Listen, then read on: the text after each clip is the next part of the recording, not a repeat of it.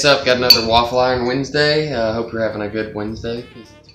We're doing some cornbread in the Waffle Iron. I've just mixed this up per the instructions on the bag of cornmeal. If you buy self-rising cornmeal, it's probably going to have a recipe back there. But I did cut this in half because I am only going to make half of a thing. Except they didn't cut the egg in half. So I haven't figured out how to do that. But anyway, we're going to just get these in here. About 3/4 of the way full because it'll rise. And then close this up.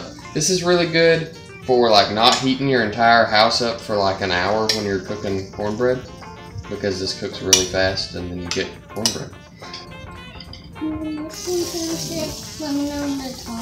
Yep, right here. Can I do it? Yep. Let me get that little piece out. Flip that out over there. Alright, yeah, there you got it. Just some crispy cornbread waffles we got flipping out over here. Yep, they're hot. Yeah, okay.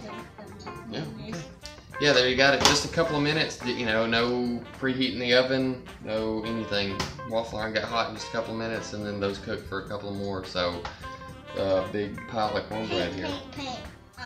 Let me know in the comments if you like this video.